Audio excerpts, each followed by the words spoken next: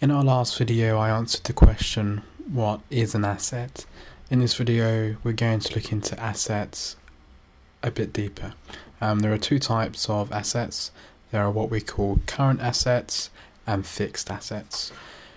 Current assets are those assets that are highly liquid, meaning they can easily or quite easily be converted into cash, or that they are cash.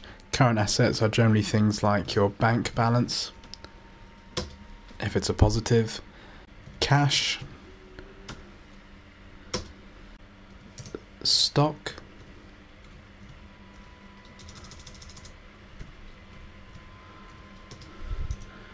and perhaps money owed to you by credit customers. And the other type of assets are what we call fixed assets, and these are assets that aren't so liquid, that can't easily be converted into cash.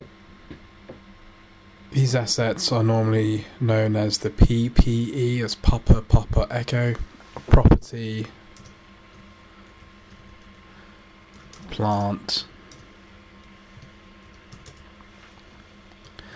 and equipment.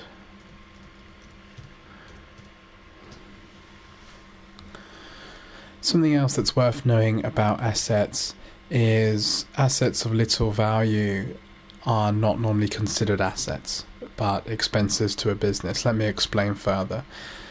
Some tools that a general builder would buy, like a hammer, does have cash value and can be converted into cash, but the value is so little it's generally not counted as an asset.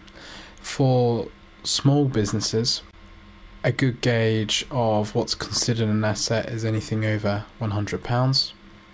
For larger businesses, this could extend up to £1,000, or even tens of thousands of pounds for very large companies and corporations.